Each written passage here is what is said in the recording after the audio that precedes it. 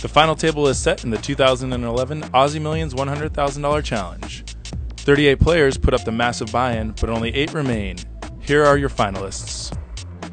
Sam Trickett has pretty much held the chip lead wire to wire, entering the final table with $961,000. The Nottingham, Great Britain resident has a chance to double his $1.5 million in tournament earnings if he takes down the $1.525 million first place prize. Second in chips is this event's champion from 2009, David Stuckey, with $622,000 in chips. The Hong Kong resident has lifetime tournament earnings of $1.675 million. Close behind in third position is Erik Seidel with $619,000. Seidel has had a lot of success down under, finishing runner-up in this event in 2007 and coming runner-up in the main event the following year. But he is surely looking to tack on another $1.5 million to his already staggering $10.6 million in lifetime earnings. James Opes of Adelaide, Australia is in fourth chip position with $571,000. Opes has amassed more than $2.1 million in tournament earnings, with his largest cash being $184,000 for a win in the Spring Championship of Online Poker.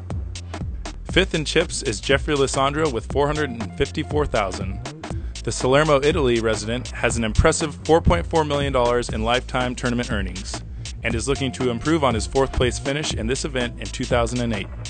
In sixth chip position is David Benyamine of Paris, France, with $363,000.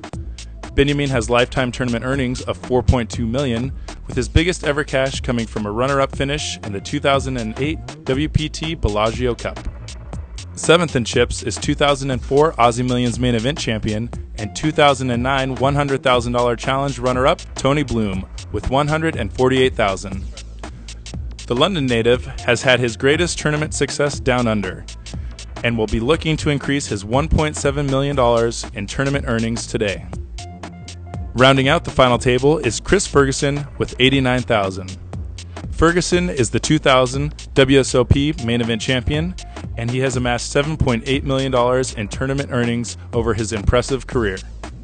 These 8 players are returning for the final table, but only 6 will make the money, and only 1 will take the $1.525 million first place prize and the title of 2011 Aussie Millions $100,000 Challenge champion.